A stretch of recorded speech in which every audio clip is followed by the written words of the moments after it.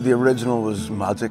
It had been done so well, and it started to lose that magic after each iteration. It's like putting in a VHS tape and it just got grainier and grainier. We thought, well, we can do it better. It's also the message in the play. It's about these lads telling their own stories.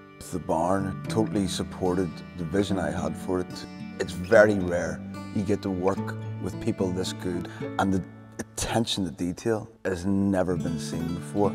We've come back to this and I'm buzzed. Every time I see them do it, it fills me with joy because it's so good. It's the sharpness, thank you, darling, thank you, darling.